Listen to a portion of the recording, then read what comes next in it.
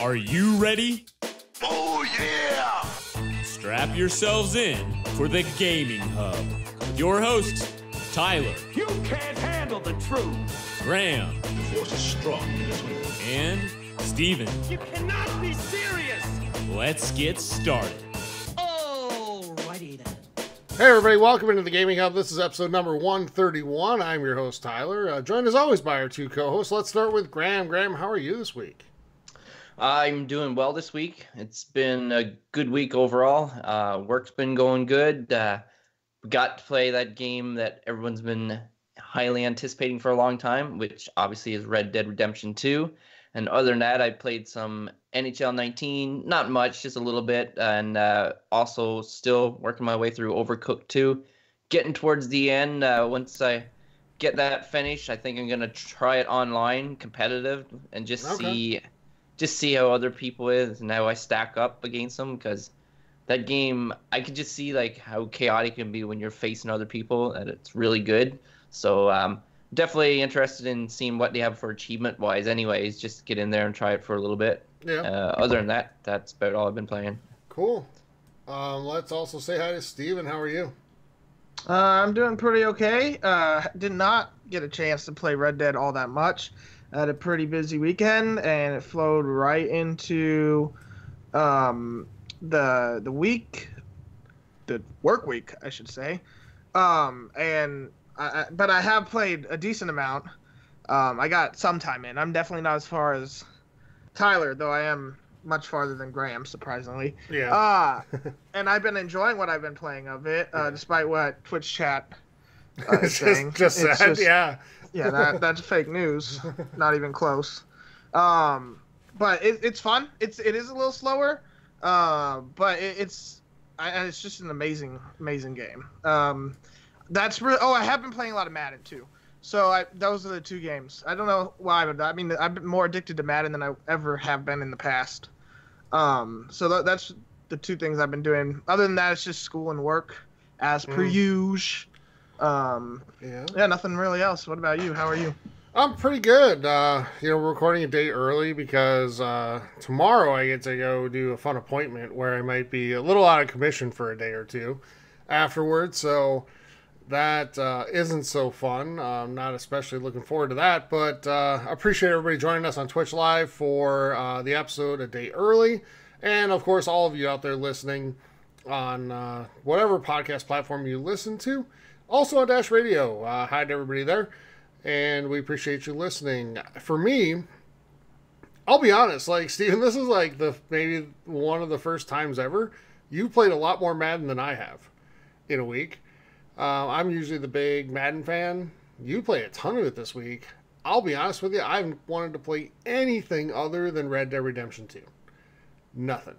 And we're going to talk about that in a little bit, kind of give our impressions of the game, spoiler free. Because we're all at different stages in the game, and everybody out there listening is probably at a different point of the game or hasn't picked it up yet. So it'll be spoiler free, and we'll get into a good discussion about the game and talk about our impressions of it so far. So that's been my week. But before we get into Red Dead and other games out there like Fallout 76, which I think we're going to talk about as well, I want to get through the business that we need to get through here. So we'd love to have you join the community, everybody, and there's a few different ways to do that. You can go to Facebook, the Gaming Hub forums on Facebook, and join there. You can go to Twitch, where we're broadcasting live right now for episode 131, and look up TXH Gaming Hub on Twitch. Hit that follow button so you never miss when we go live. Again, TXH Gaming Hub on Twitch. From either of those places, Twitch or Facebook, you can find our Discord. And on Twitch, super easy. You just hit !Discord. But there's also a link on both of them for our Discord channel. And got a lot of good discussion going on there. We have channels dedicated to all sorts of different games and other topics as well. So a lot of good stuff going on there. And we have a YouTube channel, the Gaming Hub podcast on YouTube. Take a look at that. And Twitter at TXH Gaming Hub. I want to remind everybody that we are the official podcast of the XboxHub.com. check out the xboxhub.com for all the latest in all your gaming news from the world of Xbox and any third-party news as well. But even though we cover everything here on the show, including PlayStation, Nintendo, etc., we are the official show of the xboxhub.com. All right. I should talk about our giveaway, guys. Because Probably. we're about to enter the 5th week of that. And kind of a big deal. For us, anyway. Biggest giveaway we've ever done.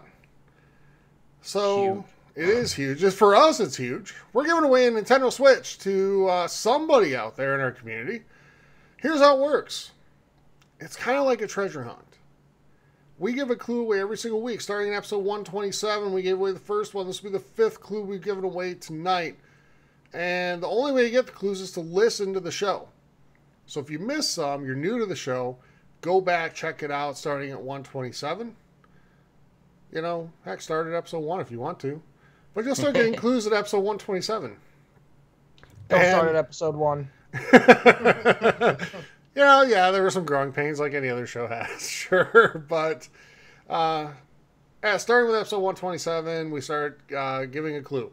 And the clue is about a person, an object, a place, a game, a system, something from the world of video games.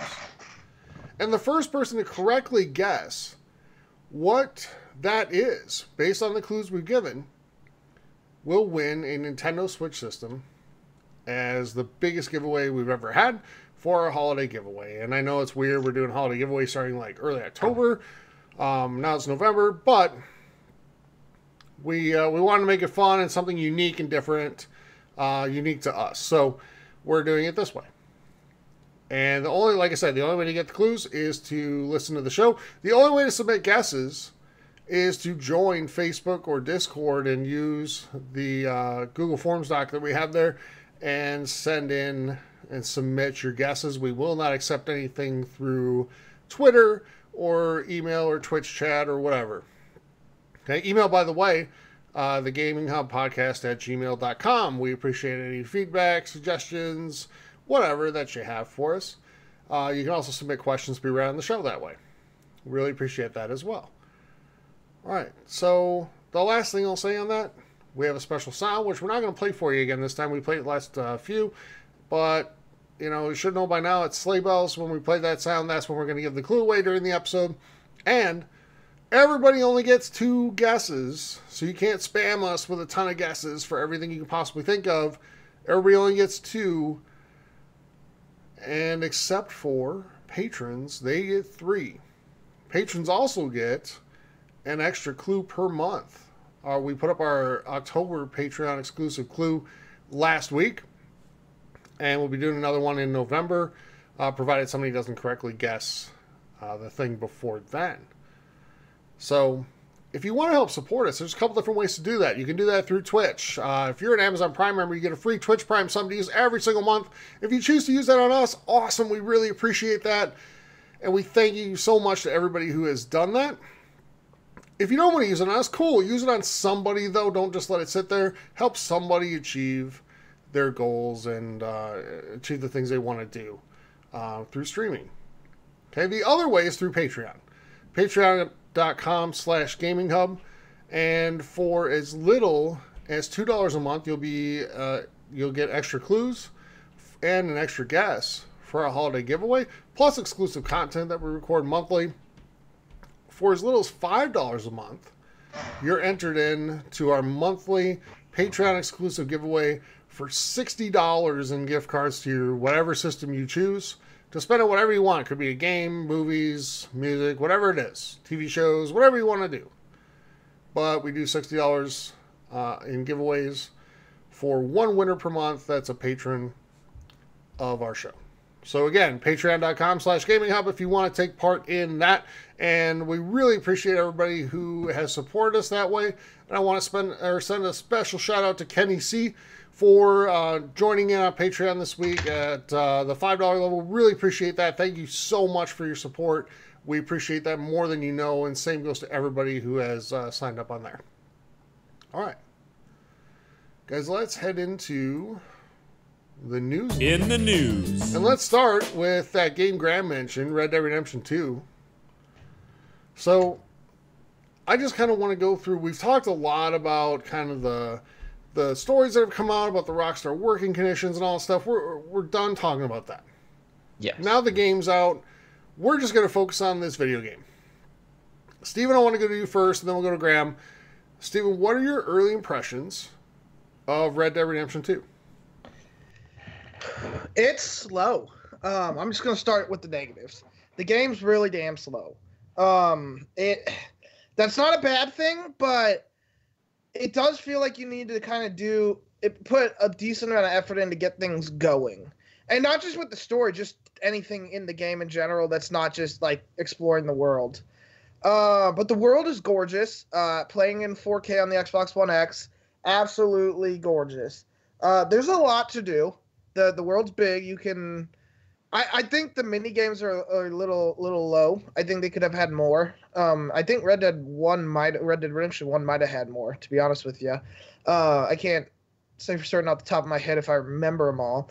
But it's fun. It's fun for what it is. It's an amazing game. Like you mentioned, you think it might be the best video game you ever played. I think you're right, but it's one of those games where if I don't have like 6 hours in a row to dedicate to, I almost don't want to play it, which is why I haven't played it that much this week. Because the one time I did get on, I'm tired. I don't feel like waiting around to get things started. And so I just I played for like half an hour, and then I got off and went to Madden. And that's kind of where I'm at. Like, I'm excited for tomorrow, Saturday, and Sunday, because I'll have a good chunk of hours to play. And Saturday, I probably will play for like 12 hours straight. But it sucks that on the weekdays, like, I feel like I can't play. Or I don't feel like that I can't play. It's just I don't really want to. Because I know I'm only going to have like an hour to play. And I don't know, maybe I'm being really negative right now. But I don't think it's just, I'm not criticizing the game for that. I think the game's amazing. I'm just saying I personally don't feel like playing the game for only an hour. Like, I'd rather just not play it. It's like not worth it to me. I mean, all right, and that's fair. Graham, you originally weren't going to get this, and not just originally, like for the longest time up until the week before the game released. True. Then I surprised everyone. Said I got it. Then you're like, yeah, I'm getting it. Fooled yous. I fooled yous. So you've played. You're behind where I'm at. You completed chapter 1 today. Yes. So, just thoughts on the game. Do you regret the purchase at all, or are you optimistic about what you're going to find going forward? I definitely don't regret it, and I am optimistic for sure. Now, you guys are talking about like it's the greatest game of all that time, or that's what you think. So, I was trying to compare it to like Breath of the Wild. That game struck a really good chord with me. And I remember when I got that game, I don't know if it's because it was the Nintendo Switch and it was all new. I don't think it was because of Switch. I think it's just because it was Breath of the Wild. And basically, that's all I did. Like, I couldn't wait to get home and play it. And when the weekends came, I got up early in the morning and had my coffee, and then I got right to it. Red Dead Redemption 2 hasn't had the same effect on me. Now, it's a great game, and as Steven alluded to, the game is gorgeous. It looks amazing in its 4K HDR glory. Like, it's awesome. But like I said, I haven't really got into the part where I explore the open world and stuff like that. But the story is really intriguing. I like the characters. I'm definitely engaged with the story and see like where it's going, and I like how they interact with one another and stuff like that. So I can see this game being really great and stuff like that, but it just didn't have the draw that Breath of the Wild. But like I said, it's early into it. I'm definitely in this for the long run to get through it. I don't know how much the side quests and stuff like that. Some of it like seemed a little tedious, and I just want to like get through it a little quicker. But we'll see if I would go through if I'm like more calm and relaxed like that. So yeah, that's my first impressions. I'm definitely looking forward to putting more time into it and see where it goes. All right, and that's good. I'm glad you're liking it so far. So for me, Steven said it earlier, this might be, for me, the best video game I've ever played. And here's why. Yes, it's a little slow. Okay? But that's good. And here's why. It immerses you into, you get like sucked in. Like I feel like I'm an outlaw in the Wild West when I'm playing this game. Because 1 minute I can be herding sheep or horses or something, or hunting or doing whatever. And the next minute it's a major set piece where the mission like advances the story in a significant way and does all this stuff. I love the pace of the game. I think the pace of the game is tremendous. And I find that for me, it just sucks me into the world that much more. So there are other games that are really slow, but they don't do it well. I feel like this one does. I feel like this one executes that incredibly well. I love the world. I love the characters. I love just the way the game looks. Although that doesn't necessarily mean a lot. There's a lot of gorgeous games out there that are not very good. But in this case, it's the cherry on top. I can't really find anything negative to say about this game. The stuff that I was concerned about going into the game was some of the minutia of it, like having to groom your horse and, you know, your hat and all that stuff. And that, to me, it's just added to the experience. It's not taking away from it, and it's not something that I feel is tedious. It's not anything where I'm like, oh, I got to do this now. It just fits right in perfectly. And I can't say enough good things about this game. Steven, you played Grand Theft Auto 5. Graham, I think you did too. I don't know if you finished it. No, I didn't finish it. I was playing it on the PS3, yeah. PlayStation 3 when it first came out. Okay. So, I want to go Steven first here. How do you feel this game measures up against GTA 5? In terms of all the stuff we've talked about. World, characters, everything.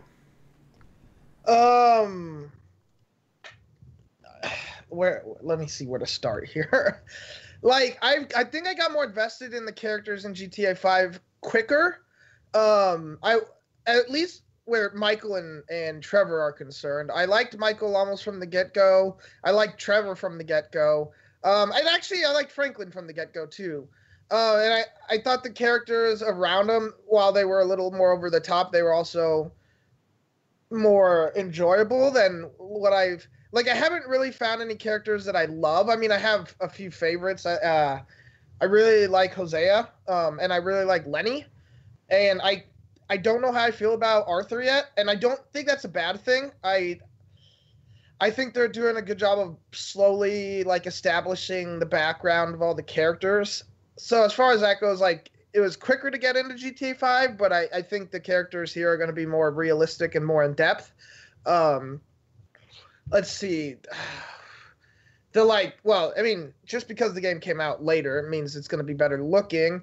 The world, it's hard to compare because GTA 5 was a big world, and it was pretty realistic for like being based on the real world. I thought did a pretty good job of mimicking LA and its surrounding regions. So I don't have it was Los Santos, right? Was very well done. Red Dead Redemption 2's world so far has been really good. More like the Wild West version of. I think they're in Texas. I could be wrong on that. They're kind of all over. So I feel like when you get to like Saint Denis, I feel like that's supposed to be more of a New Orleans type thing. I might be wrong on that, but I feel like that's kind of where that's supposed to be in terms of, you know, geography in the game. But, you know, how do you feel about, you know, in GTA 5 you had a lot of character interaction and stuff like that. I felt in GTA 5 sometimes it was a little forced. And maybe not forced, but just not, I don't know, authentic in the way that, okay, I have to suspend disbelief a fair amount to kind of buy in. And in Red Dead, I don't feel that. And part of it's because, I'm really partial to Red Dead. I mean, Red Dead Redemption, the original, was the first open world game I ever completed. I'm usually a linear game type of guy, and I get why people who love like linear games with huge action set pieces, frequently might not like this. But do you feel, Steven, like the interaction between the characters is just a little more natural? Sure, but I mean, this is going for more realism where GTA 5 never was trying that. It was always over the top, like a parody of itself. I didn't necessarily think it was that unrealistic to have the way the three characters of GTA 5 met up. Yeah. I don't know. I didn't really just suspend my disbelief as much as it seems like you did. Sure. I feel like Rockstar is always a little over the top with their stories, and they are in this game as well. There's plenty of moments in this game where you're like, really? But at the same time, I feel like the connection, I feel like the gang aspect of it, which I was initially worried about. I feel like the gang aspect has strengthened the storytelling in the game because there's established relationships that already exist between all of these people. Mm-hmm. Yes. But see, that's why I don't think it's a fair comparison, is because Sure. Like, you start out as a gang, whereas in GTA 5 they became a gang, or whatever you want to call what the three of them were. So I don't necessarily think that's a fair comparison. I don't know. I mean, I'm not saying GTA 5 is better than this. I still haven't played enough Red Dead Redemption to figure out. So I don't know. And I'll tell you, like I've kind of taken my time with the game. I'm still further along. I've just had more opportunity to play it, but I'm 38% complete with the story after 1 week, which I love because that means I've got a couple weeks left of playing the game.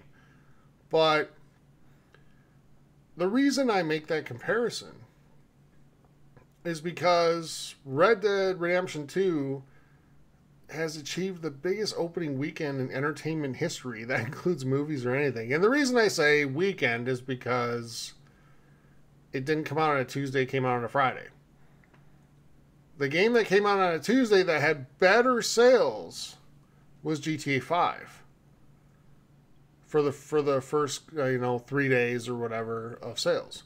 But Red Dead has posted over $700 million in sales for the first 3 days. Biggest opening weekend in entertainment history, not just video games, entertainment history. That's why I compared the two. I know there's a lot of differences in story and world and all that stuff, but I think it's a fair comparison to say, which one do you like more? A, it's the same company, and B, they're kind of competing with each other in terms of sales figures. So, Graham, you played some of GTA 5. Yes. Like, impression-wise, like, what do you feel like you're drawn to more? The world of GTA? And I know GTA is set in a different city every time and all that stuff, or the world of Red Dead? With the little I've played of Red Dead, I would say Red Dead 2 right away. Like, even though like I played GTA 5 and I got to the point where I unlocked all three characters, and the one thing that I really liked about that game is when you would switch characters, like they would still be like doing their own thing in the world, and you would just like switch to wherever they are and their moment in time. So I thought that was a really cool feature. When I played Red Dead 2, when I got back into it, like I find like Arthur is just like sitting down somewhere and stuff, like he's in like kind of random locations, and like I said, I haven't got to the point where he could be wandering all over this open world, so I'm curious if that's happening. But I think I like the whole Western, like not atmosphere, but setting compared to in the city and all that stuff. But I really did enjoy GTA 5. I just completely got away from it. I don't know what reason, and then I never ever went back to it. So I enjoy the world too, and that's why I want to ask you guys, because I might be a little biased. Like, I majored in history in college and stuff like that, so that was one of my majors anyway, and I just really love this type of world because it's so it just reminds me of all that stuff. Like, I feel like there's a little more realism to it, and there's been articles saying it's too realistic. I kind of reject that notion. Like, not every game needs to be like constant, super fast action. Like, there's something to be said for immersion. But Steven, you brought it up earlier. So with Arthur, the main character, I think one of the super cool things, like, I just finished chapter 3. And it's really hard to tell, like, still, what Arthur's story is going to end up being. What type of person he's going to end up being. And just how the character is going to end up. Like, isn't that a little intriguing to you? Well, I mean, that's kind of the crux of the game, probably. The same way it was for Marston in Red Dead Redemption 1. So, yes, I'm intrigued. That seems like where the main story is. Well, yeah. I mean, no. I don't want to... So, I feel like Marston was a little more defined in the first one. In terms of he had the family and that his motive was to protect that, right? And right now, you know, Arthur, you're not really sure which way he's going to go.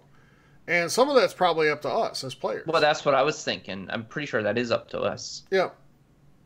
There might be a major choice in this game near the end like there was in GTA 5 at the end. So we don't know.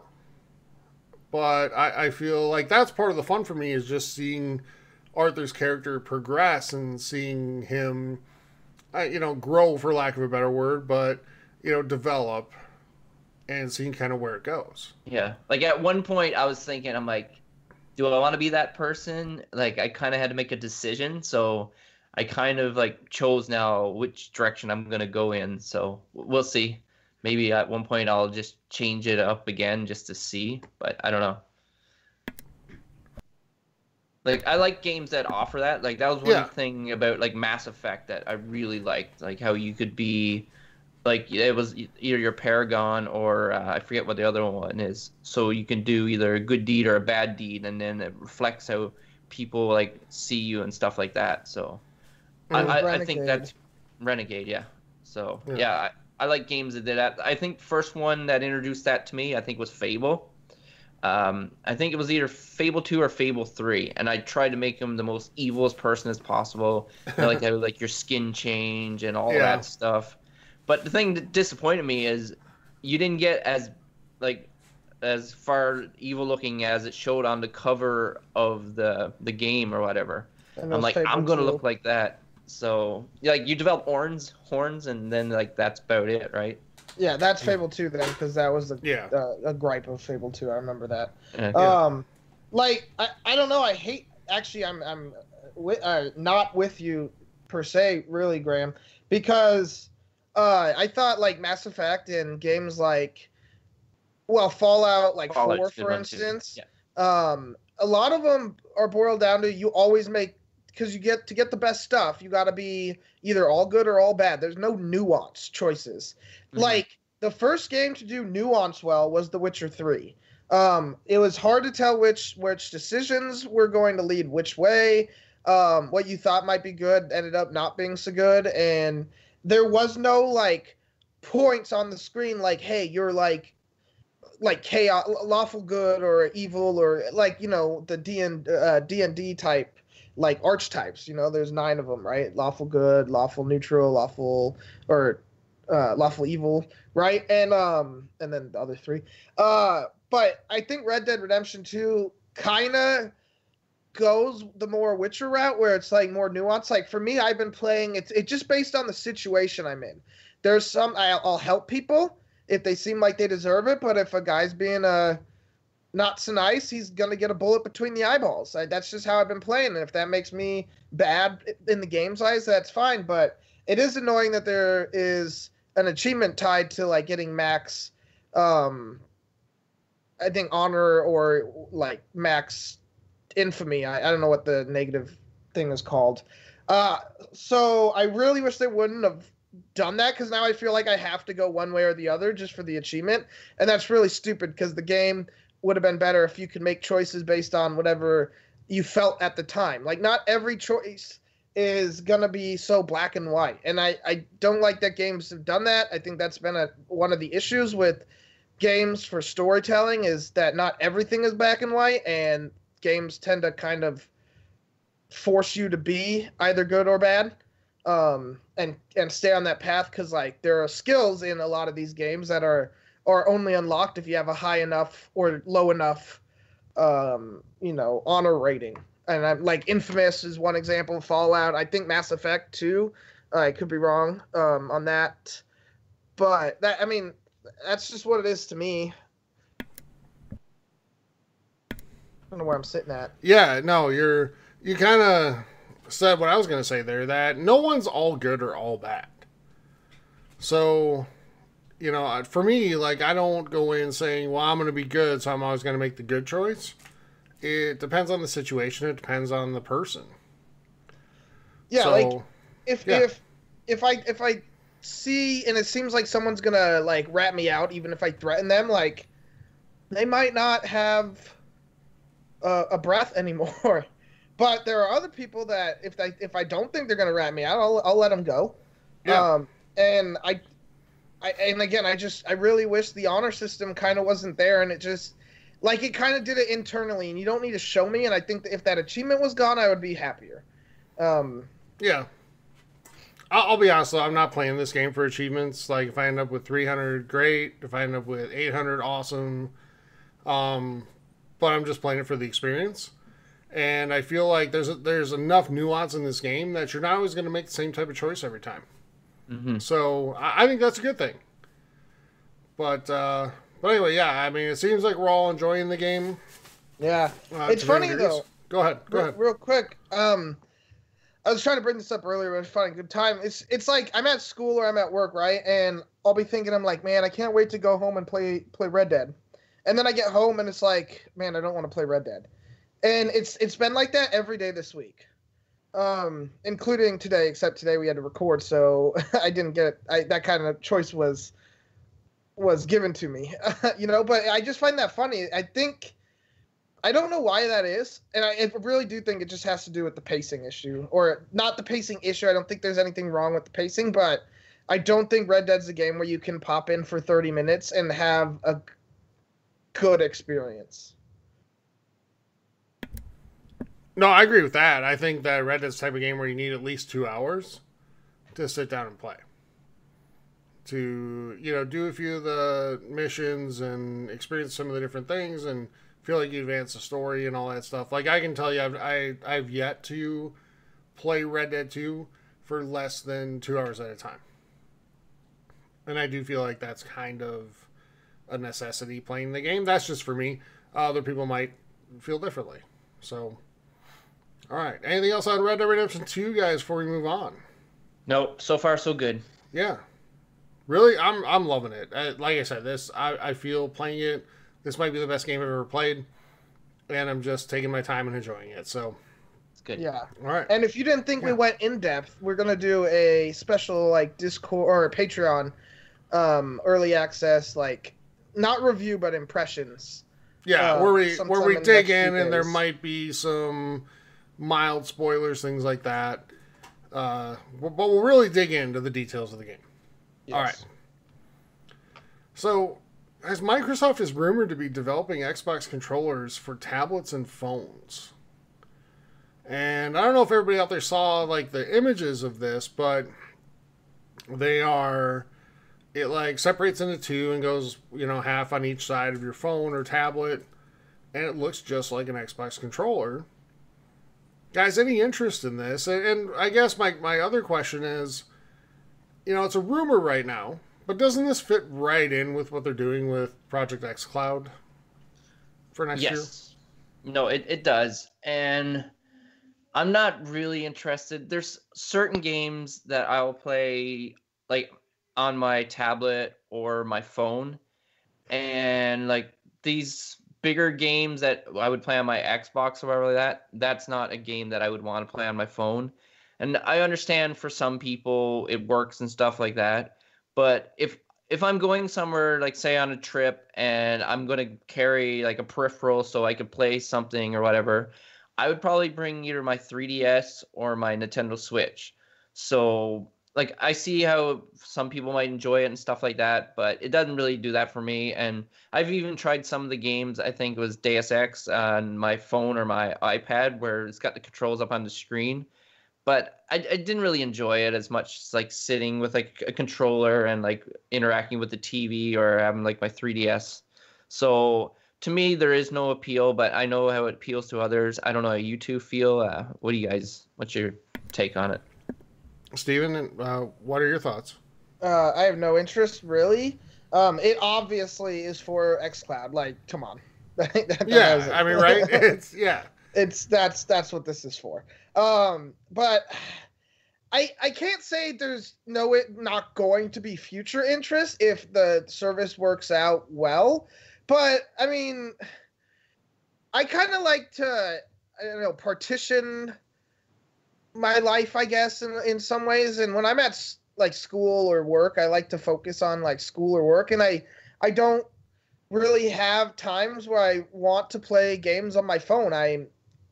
If when I'm at home, I'd rather just sit on my Xbox, and when I'm out and about, like, I want to do whatever I'm doing out and about. Like, I don't know.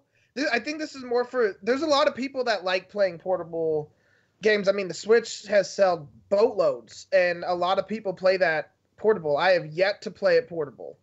And I have no interest in playing it portable. I bought it to play the games that were coming, not for the portability. But I know there's a lot of people that play it portable. I just am not that type of person. I don't travel very much. I guess, like, well, I would say road trips, but I can't even do it on there because you don't always have the greatest cell service. So I don't know when I would use it to justify me actually getting it, even if the service ran really well. So yeah, I mean, I guess I feel like this is kind of competing with the Switch a little bit, or trying to, instead of Switch games, you can play Xbox games on your tablet with the controller the same way you can play with the Joy-Cons. But I'm not really interested in this. Not really. For me, it just comes down, I think, Steven, you kind of alluded to this, but like how good the streaming service actually is. And I think the other question here, like, I mean, isn't it pretty clear that they're still just setting up for next gen? Like, isn't all of this just sort of a test run for the Xbox, whatever they call it? Project Scarlet, it's called right now. Oh, absolutely. Yeah. I agree. So, for me, like, it depends on how well the service works. If it's pretty seamless and you can play games really easily on it, awesome.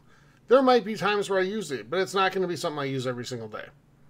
Like, I'm not going to lug it along every day to work or whatever and play it on lunch.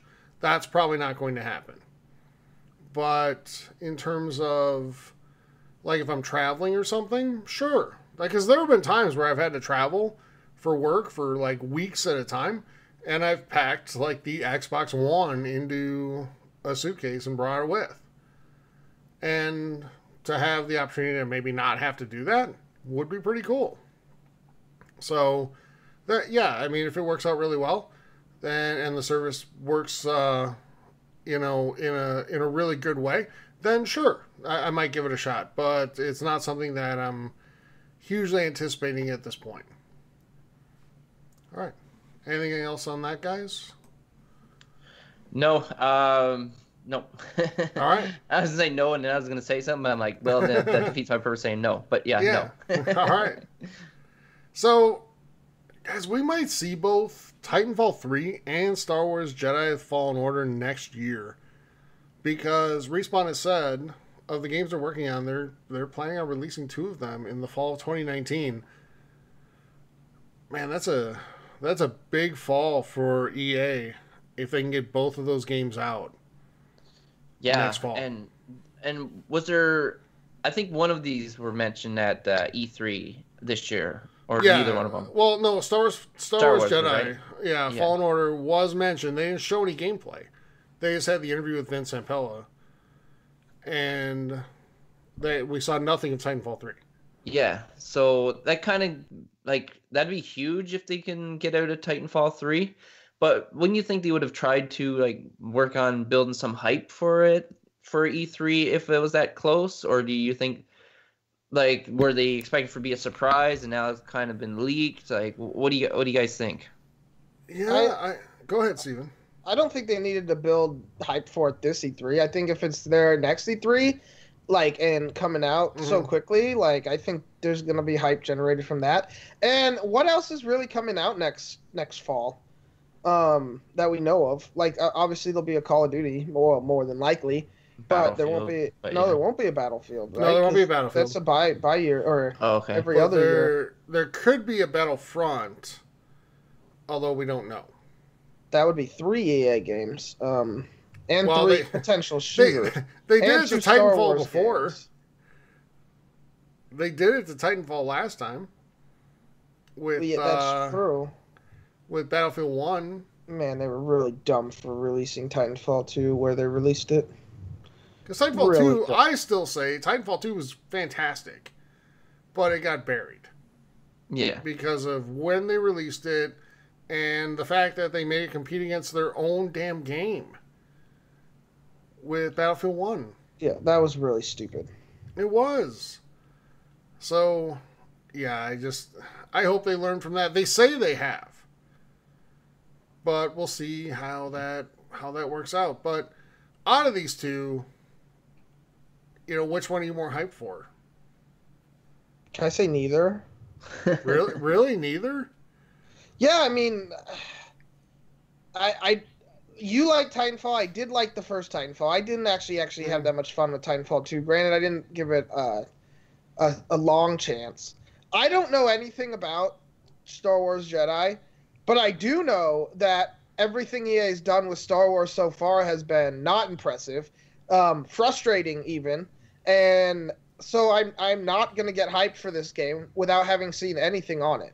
I mean, we assume it's going to be a shooter because it's Respawn, which already kind of turns me off because the most fun part of, okay, I shouldn't say we assume because it is called Star Wars Jedi. It's a Jedi game, so it shouldn't be a shooter. So you would hope you play as the Jedi, but I have to see something. I can't get hyped for a game I haven't seen, especially knowing that EA has already screwed up 2 Star Wars games already. So, yeah, I would obviously the answer is Star Wars because I'm not really interested in Titanfall 3, but I'm not overly hyped for it either. So I'll say real quick, Graham, before you go, that for me it's hard to pick. For the opposite reason, for Steven, it's hard to pick. But I love the Titanfall series. It's one of my favorite shooter series out there. I love Titanfall 1, especially after the improvements they made, like 6 months to a year into that game. It was just freaking awesome. Titanfall 2 I thought was absolutely fantastic. And then I hear what you're saying on the Star Wars stuff with EA. But that's all DICE.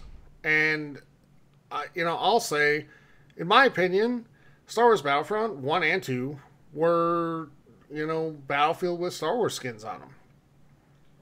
And it had the worlds and the music and the weapons and stuff, and that's great, but it was basically Battlefield Star Wars.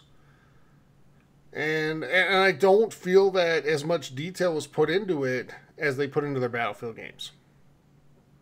So I felt like they thought the Star Wars license alone was going to sell those games. And it kind of did. Yeah. Especially for the first one. Okay? But Respawn, they have a pretty good track record. And I feel like them taking on a Star Wars game, and especially it being a Jedi game, so it's probably not going to be a shooter. It's going to be something different. I'm really optimistic for that, and I look forward to seeing it. So I'm pretty hyped for both of these. Graham, what were you going to say?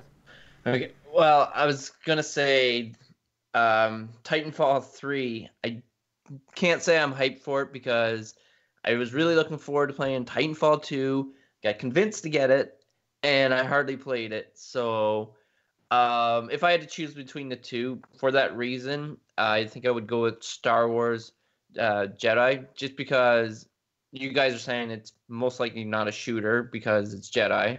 So, and I'm not a huge fan of shooters. Like, I have my select ones and stuff like that. So if that's kind of maybe an open world RPG type game, then that could be really cool, like set in the Star Wars universe. So that would be definitely my pick out of the two. I'm sure Titanfall 3 will be amazing, and you're gonna talk about how great multiplayer it is, and then I'll end up getting it, and then you'll stop playing it because something else is out. So Graham, to be fair, and we've talked about this off air, but to be fair, like, I didn't realize I was going to be traveling and living in hotels 7 out of 10 weeks for work, right in the window when that game came out. So, not totally fair to me there. But, anyway, I'd be really surprised if Star Wars Jedi Fallen Order is an RPG, though. Mm-hmm. I could see this game being much more in the spirit of, like, the Force Unleashed games. Okay, yeah. Things like that. Just better. But well, I mean, okay, somewhat, so real quick, devil's advocate here. You said Respawn has a good track record. They made 2 games, Titanfall 1 and Titanfall 2, and they're both sure. But the key players in that on that team were also responsible for Modern Warfare 2, another shooter, right? And Modern Warfare 1, I know, another shooter, right? So... But they've got a good track record with producing quality products. I know they're all shooters, but I'm willing to give them benefit of the doubt and see what they can do here. And it's not DICE creating another Battlefield skin. I swear, if this game, okay, this is pure speculation, based on the name, but if this game is having you hunt down the Jedi after like Order 66, basically in between the 3rd and 4th Star Wars movies, I will not be buying it. Tyler will be, so I'll be playing it, but I will not be buying it. Because I'm not interested in that in the slightest. I'm so sick of shooting in Star Wars. I want my damn lightsabers. And the Force. And yeah, and I'm with you. I'm with you on that. Like, I don't know if I go as far as say I absolutely won't buy it, but I think they know better than to make another shooter. I do. And say that. I know. But they gave it to a company that's only ever made shooters. I know. But it feels... Well, I shouldn't even say feels. I just think they'll do something different with it. Hopefully they do. Optimistic, which is good. I know. I'm like taking on the Graham role right now with this. And I swear to God, if this game has you like piloting like an AT-AT the entire time, I'm the wrong. All right. So, EA talked about Project Atlas this week, something called Project Atlas. Steven, you want to tell us more about that? Yes. Just give me a second. I had to switch the image on Twitch. So, all right, Project Atlas is it's a future. What they envision is a future in which games go further beyond the immersive experience players enjoy today. That was said by the CTO of EA, Ken Moss. And he explained that all these things like the AI, cloud, distributed computing, social features, and game engines. This was from the GameSpot article. I can link in chat on Twitch. They said that they've grown and evolved separately, and Project Atlas is trying to unify these developments. And so right now they have like 1,000 people working on this project, and there's no like telling what exactly they're working on, but that's the idea.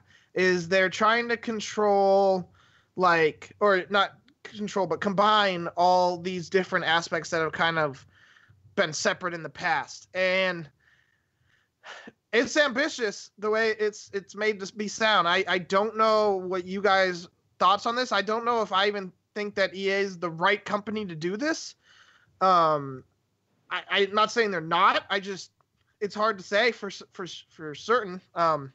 Based on their like E3 presentations, I would pass. But 1,000 people is a lot in the video game industry to work on one project. So this can't be small. I don't know where they're going with this. I feel like it's more connected with what we're thinking that Xbox is trying to do and what EA's already kind of done with their like Origin Access thing, where you can stream the games and pay like a monthly service. I don't know if that's the case. I mean, it's possible but doubtful that EA gets into the console development or like a streaming box type service or partner with someone to do it. But it's pure speculation at this point. But that project sounds big, and it's interesting to see what comes of it. I mean, what are you guys looking at when you're hearing about this? Well, I think the promise of creating, bigger worlds and, more immersive games, things like that is always good. Can they do it? Yeah. Is the question. That's the thing, right? I will say that everything I've seen on Anthem so far, and I just saw Ryan McCaffrey from IGN tweet out some stuff today about Anthem that's just glowing about it. Saying that, the latest thing he saw is just fantastic. So, there are some things that he is doing that are really good. Now, because they're really bad at putting together E3 conferences, that doesn't necessarily mean all the games are bad. I know.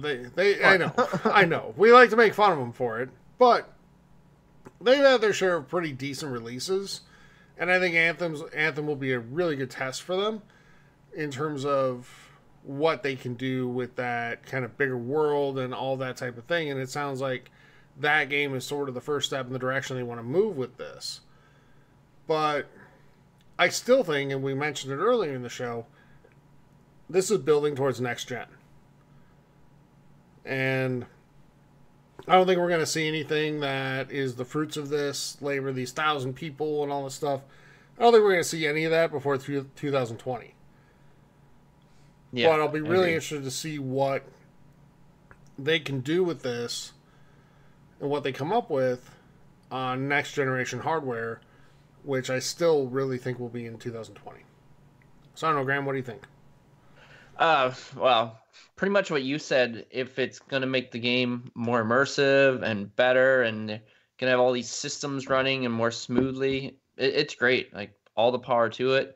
I'm guessing, like you're saying, with the computing power that this is going to require, this will be next gen, and they're just, I guess, future proofing basically, or just give us a little taste of what's to come.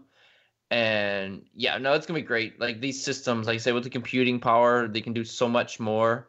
Like, yeah. So I'm excited for it. Like I said, it's still a long ways down the road, so it's not like I'm going to get too excited for it, because there's going to be a lot of other stuff to occupy my brain power. And real quick, I'd like to give a couple more quotes from Moss that I thought were interesting. One of them saying that they're trying to leverage AI and machine learning to give game makers the ability to craft in-game interactions with non-playable characters in a way that is virtually indecipherable from human interaction. So for those of you that know what the Turing test is, it's like that. That's the idea, is trying to make computers perform in a way that you can't tell if it's a computer or a person behind the decision without knowing. That's the idea. Also, EA is trying to create music from those, the robots, and I thought that's funny. And it'll be interesting to see how that works. But I do like the idea of interactions being more realistic. It's all programmed in most games, and sometimes it's easy to exploit. And if NPCs might make a realistic choice, it'd feel more like an online game. I think that technology is still probably a few years off, but it's cool to think that they're doing it right now. Yeah, absolutely. So, a couple other things on this. EA, I think, was on an investor call. I might be mistaken on that, so apologies if that's the case. But they also mentioned next-gen consoles in passing. And Rockstar also sort of mentioned in passing that Red Dead Redemption 2 will get a remastered release in 2020 on next-gen consoles. So kind of confirming what we've speculated on this show, that the next-gen consoles will come out in 2020. So basically 2 years from right now. On top of that, Pete Hines said from Bethesda that Elder Scrolls 6 will likely be a next-gen game. Mm-hmm. So we're looking at 2020 for kind of all this at the earliest. So my question to you guys is this, and not so much on the PlayStation side, because they've got good games in the pipeline still coming. But on the Xbox side, because they've got a pretty close relationship with EA, and they definitely have a pretty close relationship with Bethesda, which company do you think is better positioning themselves for the next gen between PlayStation and Xbox? I would say from the steps that Xbox have been doing lately, since probably E3 and before, I'm gonna go with Microsoft with Xbox, like buying the studios, doing the streaming, like having the more powerful console, like Game Pass. Like they seem to be making a lot of great steps in the right direction. So I'm gonna choose Xbox between those two. Okay. Steven? Yes, I would agree. But it won't be as big as like in a perfect. Well, I'm not even saying a perfect world, but if like the past didn't influence people's decisions, Xbox would probably crush PlayStation based on what we're seeing.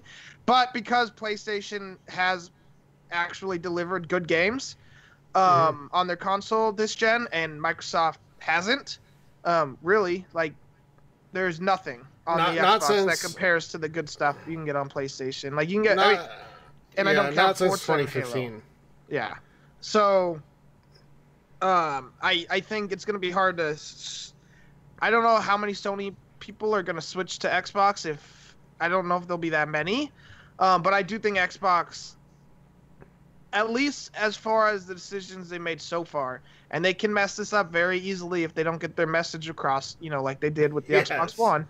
But I do think they're setting themselves up for a better future, especially if they keep this like Game Pass thing going. And I haven't heard any news about it since it broke, but that whole system where you could buy the Xbox One and you got Game Pass and Gold and you paid like $30, or it might have been $40 for the One X. I wonder how that has been doing, because if that comes along, and I said this back then, if that comes along for this next generation, like, I think you can get people to switch if they do that. And I still think that the reason they did it now was to see how many people they'd get to bite and see if it was worth doing. I'm with you, and I think the streaming and the service-based stuff is where we're going, the subscription-based stuff. So I think that's going to be the feature of next gen, whether people love that or not. I think that's where we're going. So Game Pass, things like that, EA Access, etc., etc. Plus, Xbox has said they're working on multiple different consoles. You got to think one of those is a streaming-only box, because they're working on the tech with xCloud right now. They're going to launch it next year in beta. That's, to me, exclusively designed to just get the kinks out of the way before next gen launches. So I think Xbox is taking the steps right now to position themselves to be ready to go at launch in 2020 and ready to come back from what is really a generation where they kind of got their ass kicked a little bit in a lot of ways, both in hardware sales and game quality and stuff like that. The thing is, though, we talked about this off air, guys. Sony still has like the super ace in the hole, which is Kojima and Death Stranding. Yeah. And if they launch that game, if that game releases at launch of the new console or anywhere near it, even if they can just attach a release date to it by the time that console launches, that might negate a lot of what Xbox is doing. Do you agree? Yes. Would you buy both consoles if? Probably. Yeah. Probably. I think to combat it, Xbox would have to put out like Halo 6 plus another big game. And I still don't know if that would work because Death Stranding has a lot of people on that game, even though no one knows what that game is even really about. I don't think Norman Reedus knows what that game is about. I don't know either. But I think Halo, a release of Halo, which I think is gonna happen. I think Halo will be a launch title for the new system. That's gonna take care of your core base of players, but it's not gonna sway anybody over because anybody that loves Halo would have come over already with Master Chief Collection plus Halo 5, etc., etc. Yeah.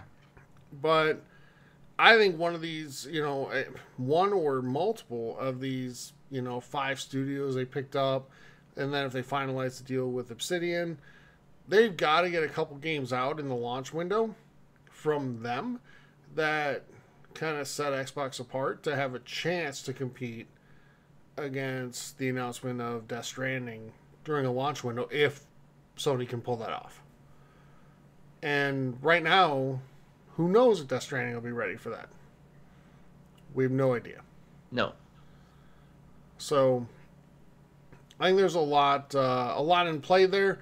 We don't know where it's going to go, but I right now I would agree with you guys. I think Microsoft's doing a better job setting themselves up to be ready for next gen. It's just we know Sony has that ace in the hole, and plus we don't know what the hardware specs are going to be and what the price is going to be for each one. That's why I think if Microsoft can do that, like, pay $35 a month thing for 2 years, like, they'll win. Yep. Kind of like what we do with cell phones now, right? So even if the total cost is $100 more, if you don't have to pay it all up front, people are going to do that because we're as humans are notoriously bad at thinking about that stuff in the long term. Absolutely. Guilty. So money now is worth more than money later. So even if it is $100 more, if you're paying it over the long term, and not to get into the economics here, but paying it over a period of time with no interest, assuming, like, that's the better deal. Just saying. No. All right, guys. Anything else on that before we move on? Nope. Nope. All right. So that's going to do it for news, everybody. But before we head into releases, I think it's time to do our next clue for our holiday giveaway. And again, that giveaway is to win a Nintendo Switch. If you can correctly guess the thing from video games, person, place, thing, game, system, whatever, that we're giving clues about. This is the 5th clue out of 12. And the clue is this: watch out for falling objects. Again, watch out for falling objects. That's the clue for the week. And we thank everybody for taking part. And good luck to you in terms of guessing correctly. But that does it for news. And let's move on to releases for the week. Now in And we'll start with Xbox, where you can get the Shape-Shifting Detective on the 6th of November, Carnival Games also on the 6th, and Doodle God Crime City on the 8th. Games with Gold, Battlefield 1 through the 30th, Victor Van through the 15th, and through backwards compatibility, Assassin's Creed through the 15th. That does it for Xbox. Steven, what do you have for PlayStation? All right, for PlayStation, you can get Grip and World of Final Fantasy Maxima on the 6th. And then on the 9th, you can get Hitman 2. As far as PS Plus games, you have until the 6th to get Laser League and Friday the 13th. And then starting on the 6th, you can get Yakuza Kiwami and Bulletstorm for PS Plus games. Graham, Nintendo. Okay, for Nintendo, we have Carnival game for Nintendo Switch, releasing on the 6th. We have Rage in Peace, which will be released on the 8th. And also released on the 8th, we will have Sky Force Anniversary. And those are for the Nintendo Switch. All right, let's go into questions. Steven, what do you have for us? All right, first question comes from Phoenix Chaos. Yes, did you guys play games more when you were younger or now that you are out on your own? I'll go first. Definitely younger. I buy more games now that I'm older and have the money, but I there's no way I play nearly as much as I did when I was in high school. Not even close. Yeah, my answer is the exact same as Steven's. I don't play as much now, but I definitely buy more games. So basically, if a game doesn't hook me quickly, I kind of move on from it. But because I just don't have as much time. But yeah, I definitely played more when I was younger. Graham? Yeah, no, it's basically the same with me. My game selection growing up was very minimal, but the hours I put into each game, like holy moly, substantial difference. Now I just have so many games and not as much time. So no, I definitely played more when I was a kid. Like I would pull all-nighters because I didn't have to worry about having to go to work or whatever, right? Just do whatever I want, stay up late as I want. I'd be in my room playing my system, so it's not like my parents would know, you know. So no, I definitely played more when I was a kid for sure. All right. Mr. Jonas Blaine asks, what are or were your favorite coin-operated games? Oh man, probably like NBA Jam, like when I was a kid, going and playing that in the arcade, stuff like that. Graham? Mine would be Ninja Turtles. I remember my aunt or whatever, she gave me some quarters or whatever I was playing, and I guess I was so excited and I'm yelling and that, and she's like, I could hear you from the other end of the mall. So that's definitely one of the games that I know I've played the most of, and I really enjoyed it. I was a huge Turtles fan growing up, so that game sticks out. I'm going to cheat here and say poker at the casinos. But actual game-wise, probably Metal Slug. I loved Metal Slug as a kid, enough that I bought it when it came on the Xbox Live Arcade. And, man, that game was meant to be a coin eater, but that was a fun game. All right. Next question for you guys from Drunken Jedi 88. He said, how do you guys find the time to complete big games such as Red Dead or Witcher 3 with busy life schedules? I don't know. Graham, you have something for this? So I'd be kind of like Witcher 3. You just focus on the main story and get through it. Try not to get sidetracked, running around, do all these side quests and stuff like that. Just discipline, I guess. For The Witcher 3, what I did, I played on a really easy level to help me get through it a lot quicker. Can't do that with this game, so just discipline. Yeah. So I'll kind of piggyback on what Graham said there. I think you have to set aside blocks of time where you can play the game, because those really long games, like we talked about earlier, often they're not real conducive to just playing in like 30-minute segments. You need to have a couple hours at least to sit down and play. So kind of blocking away that time where you know you're going to have time to sit down and play. And then sometimes, like Graham said, I'll throw the game on the easiest difficulty just because I want to get through the story, and I kind of ignore a lot of the side quests just because I want to get through it and experience the game. So, Steven? Yeah, I don't. I mean, those of you who listen for a while know I don't complete many games. It's kind of rare, to be honest with you. There was a game I just beat, though, and I can't think of it right now. That's how... it's crazy. What was it? Anyways, but honestly, the problem is I just stop playing after a certain point, because something else comes up and I end up buying a new game. So if you're really serious about playing your games to completion, stop buying new games. Because if you don't buy them, then you don't have you have reasons to complete. Oh, it was Spider-Man. Spider-Man I finished quickly. But yeah, that's my answer. All right. Next question from Titus asks, what game do the other two hosts think they're better than you at, but you think you could beat them in? NHL for sure. I know they both think they're better than me at NHL, but neither of them have 10-point games, and that's all that's all I need. Like, I'd wreck them. So I'll say this in Steven's defense. I can't say for Graham necessarily. With Graham, it might be NHL, but in Steven's case, like, Steven's gotten like miles better at Madden. I'll give you that. Like, you have.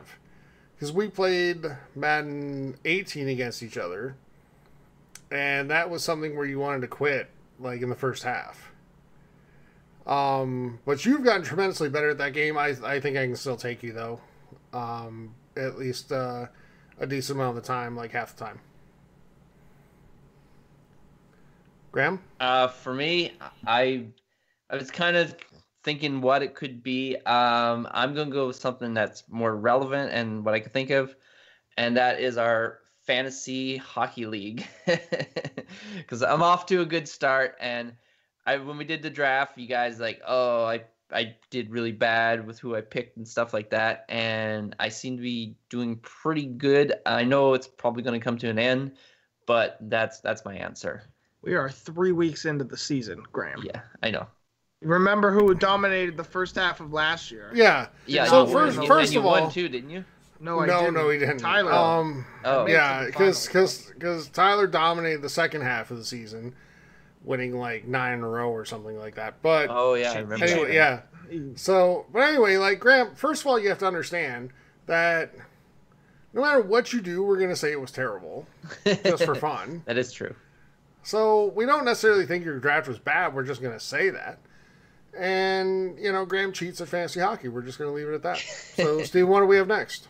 All right. Next question.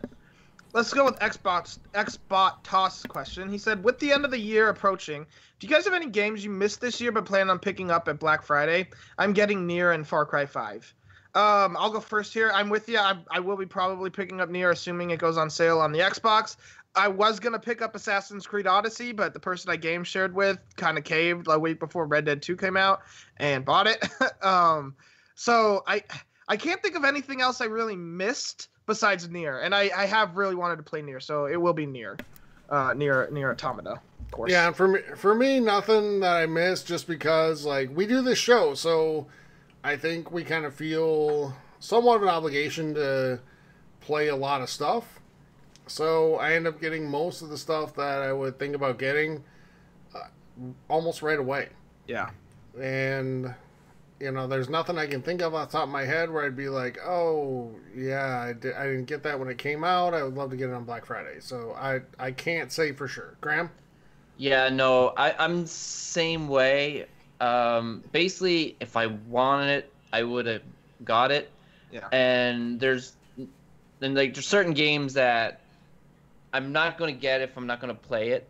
Like, for one, Black Ops 4. I wouldn't have got that one. I had no intentions of getting it. And for some reason, I have no idea how I own the game. Yeah, it just appeared. Yeah, so you can download it. It just appeared. So, but yeah, there's really no game that I'm like, oh, I'll wait till later. Like, I'll get Assassin's Creed Odyssey, but that's probably going to be like next year sometime or whatever. I haven't finished the first one yet, so I don't see me picking it up on Black Friday, because I know it's going to be cheaper at that point, but by the time I'm ready to get that game, it's probably going to be even cheaper. So there's really nothing stands out. Nothing I can think of anyways. Graham, I'll bet you that AC Odyssey will be cheaper on Black Friday than it will be next spring. Yeah. Well, it'll be That's next my fall. guess. Because it could be a long time. It might be next before I'm fall, ready but then there's going to be other games that you want to play. Like, Skull and Bones will be coming out, and probably Kingdom Hearts 3, which you'll get. And, oh no, it won't be next year. It'll be the year after. It'll be 2020 that Destiny 3 comes out, which I know you're super hyped for. Lies. No. You forgot Kingdom Hearts 3 next year. Yeah, that too. Something like that, yeah. Forgot that one. Forgot it. All right, so a couple more we got time for. All right, let's go. J-Buzz asks, he's been playing Red Dead 2 almost nonstop for the past week, probably game of the year for him. He said, however, I do find it annoying that if you want a weapon, you have to equip it from your horse instead of the standard weapon wheel like in the first Red Dead and GTA. Is there anything that you find annoying in Red Dead that you would change given the chance? That. I'll go first again. Sure. I also agree with you. That is really annoying. I can't tell you how many times I've gotten off my horse thinking my weapons were on my back because they just were like 5 minutes ago, and I get into a gunfight, and all of a sudden I'm like, I only have my pistols. That's annoying. Other than that, honestly, it's just the controls a little bit. Sometimes I think they're a little too, I don't even know the word, not janky, just loose. Like you're running in town and like I swear to God, I was walking, or I think it might have been jogging. Yeah. And I hit a wagon that was in the road, and I got a $26 bounty, and they started shooting at me for hitting. There's like unarmed assault, me running into their damn wagon because the controls sucked, and that kind of made me upset. But those are the two annoying things I found. I don't know if you guys have any other answers. Yeah, for me, I mean, there's really not many at all, but I'll go with you, Steven, on the controls. Like, they can be a little wonky, both with the shooting mechanics, but I don't mind that. I find I've gotten used to it, and it's okay. I mean, I don't compare... I think it's unfair to compare Red Dead or any Rockstar game to your Destinies and Call of Duties and Halos, etc., in terms of quality of just being a shooter. But I just some of the running controls, like I was like running because I don't want to take the time to walk super slow across the whole thing, and accidentally I didn't stop running quite soon enough and like burst through the doors, and all of a sudden I had these guys like drawing their weapons, like, you know, thinking I'm about to, you know, take them down or something. Yeah, I don't like that you charge through the doors when you run. Yeah. I've broken windows that way in one of the towns. Mm-hmm. So stuff like that, you know, just it's super little things, and it's nothing that's going to make me dislike the game at all. Graham? Yeah, so like everyone knows, I haven't played that far into the game yet, but one thing, and I know it's kind of like the immersion thing or whatever like that, but like, I don't know, I killed like 40 people or something like that, and then I got to go around and individually like hold down, I'm going to say Y because I play on Xbox, to like loot every body. So I'd like for it to be where you can just like, it'd be faster or something like that. Something, because I at one point I'm like, okay, I see all these X's where everyone's dead, and I'm like, I really don't want to check all these bodies. And I don't know if certain ones will have something really good, so I need to find it. So I wish there was a way that it was quicker. Maybe an option. I don't know. That's just one thing that I had to pick out. Like I said, I haven't played a lot of the game, so that's the only thing that stood out to me so far. Although I will say, Graham, like it's somewhat realistic in the sense that if you're looting like a raider or something, you might get like 40 cents. Mm-hmm. You know, if you're looting a bounty hunter, you might get like $25. Yeah. So stuff like that's really cool. Yeah, I looted a prisoner and got 1 penny. Yeah. So it's kind of realistic in terms of what you can expect those people to have. Okay. Yeah. So I can be more selective then. If you want to, yeah. Sure. Yeah. All right, one more. All right. Let's go with Laura Bond's question. She said, "What are your least favorite gaming franchises?" Okay. I'll go first if you guys don't have one off the top of your head. You can go ahead. Uncharted. I want to like it and I can't. It's the shooting. I can't. I really don't like the controls in Naughty Dog games. The stories might be great. In fact, I know they're great. I was interested in The Last of Us. I was interested in Uncharted stories. It's just the shooting is so bad and not fun that it just, I don't want to play it. I'd rather almost just watch the damn gameplay on YouTube. That's yeah. So I'll go next. Graham, surprise! I'm not going to say Zelda here, but I will say, you know, and again, after Steven's response, the Gaming Hub podcast at gmail.com, and in advance of mine, Fable and Dragon Age, both of those two, I can't get into. I know a lot of people love them. That's awesome. Enjoy them. Have fun. I can't. Graham? Yeah, so I can't say it's one that I don't like, because I'll pick one that I've played the least of, and it's a big franchise. And that would be GTA. Only GTA 5 I've played and like got into it and went pretty far into it. All the other ones, basically my experiences of those games was you just try to create as much chaos as possible and see how long you go before you get shot down, like how many stars. So I don't know if because I never gave it a chance or whatever, but it never really appealed to me. Like I think 5 was getting closest to what I was enjoying, but a lot of people would say like 3 was like the best, and maybe 4 and stuff like that. So I don't really know about those games. So that's what I'm going to choose. That's mine. And you can send your hate mail, and I'll happily read it. The Gaming Hub Podcast at gmail.com. So that's going to do it for questions, everybody, for the week. Thank you, everybody who sent them in. If you submit a question into the show, you're entered into our monthly giveaway, which takes place the last episode of every single month. And, we thank everybody for sending in questions. So, all right, guys, let's get out of here for episode 131. And before we do, we'd like to just remind you, we'd love to have you join the community by going to Facebook, the Gaming Hub forums there, or to Twitch, TXH Gaming Hub on Twitch. Make sure when you're there, hit that follow button so you never miss anything when we go live. Also, from either of those locations, you can click on our link for Discord, join our Discord server, and we have plenty of channels there discussing specific games and plenty of other things as well. And we have Twitter at TXH Gaming Hub and YouTube, the Gaming Hub Podcast on there.